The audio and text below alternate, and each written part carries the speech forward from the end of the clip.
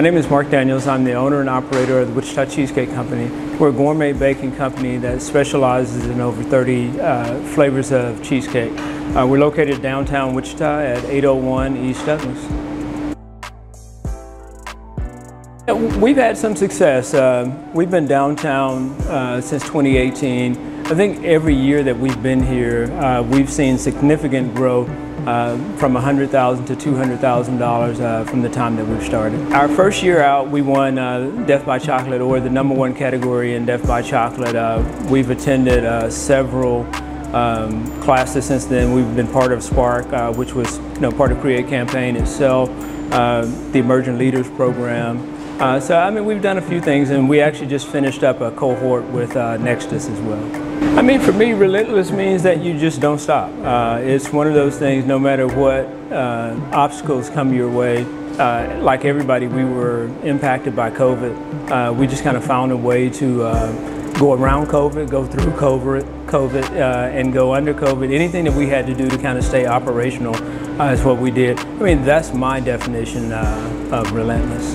Well, I mean, so far, Create Campaign has kind of been an integral part of us getting to the point that we are. I mean, in every phase of operation, Create Campaign has been somewhere involved. I mean, both Christina, from her mentorship, from her resources that she provides, and just overall as an organization. I mean, I think everything that we've needed, or every challenge that we've had, we've been able to pick up the phone, call Christina, and be a part of some of the operations or some of the things that are going on with Create Campaign itself. So I think that for us, we might not be as far as we are had Create Campaign not existed to this point. Word keeps coming up. COVID has been the biggest challenge. I think that most of us as small businesses have had to face at this particular point now. Capital seems to be the thing that's the challenge now. As you get past COVID and you start to figure out how to grow, capital becomes a necessary thing. So we're at a point where we need to start figuring out, do we need to raise money?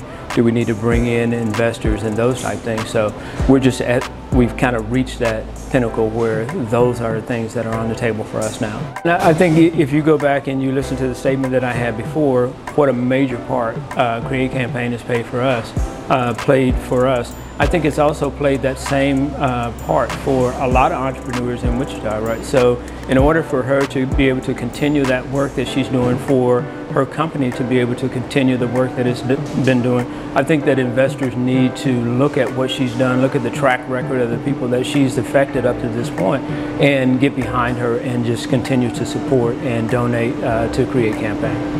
I would encourage any entrepreneur to stay the course. Sometimes it's lonely, sometimes it seems like you're not making traction and stuff, but I think when you stay in the fight itself, you give yourself an opportunity to be viable. You give yourself an opportunity to live out that dream that initially started you on the course of starting that business.